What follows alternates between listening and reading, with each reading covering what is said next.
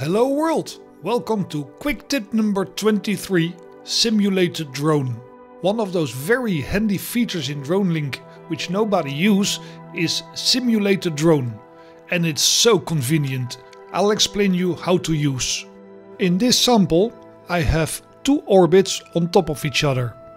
When we look to the preview we have the known image. The only problem is the image is what the camera sees. That is a good thing if you want to adjust your tilt and your angles, your heading and everything, but it's not showing what you actually want to see.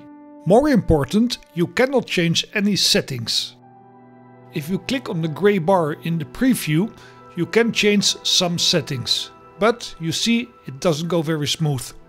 But say you don't want to fly over somebody else's property or maybe over a railroad or a waterway, then there is a better solution. If you click your right mouse button, like what you do when moving references, you also have Simulated Drone. Click that one. Now you have a top view where you can see your drone and the focus point. You can drag both items to anywhere in the map you want. And you see in the preview window that your view is moving accordingly. You can just roam around.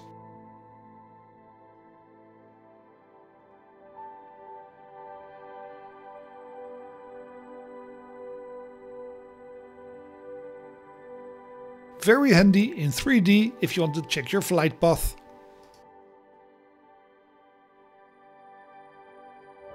But what is really convenient is while you're watching this, you can change all your parameters in the menu.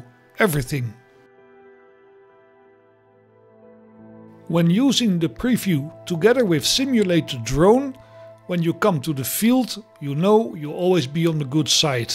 It's so much safer and so much quicker.